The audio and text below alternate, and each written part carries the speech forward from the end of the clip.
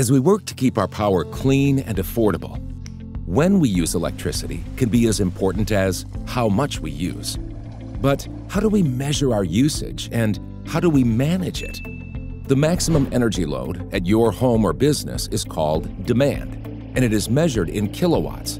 The higher the demand, the harder the grid needs to work to meet your needs. The amount of electricity used over a period of time is measured in kilowatt hours. So a single 100-watt light bulb turned on for 10 hours uses 1 kilowatt hour, and 10 100-watt light bulbs turned on for only 1 hour also uses 1 kilowatt hour. The amount of energy remains the same, but the 10 light bulbs that were all on at the same time had 10 times the demand. Managing demand is all about managing how you use equipment. Using just a few devices at one time, or staggering when you turn on equipment, or operating appliances at night will reduce your demand. Using more energy-efficient equipment can help too.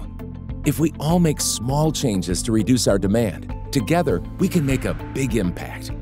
For more information, call us at 503-362-3601 or visit us at salemelectric.com.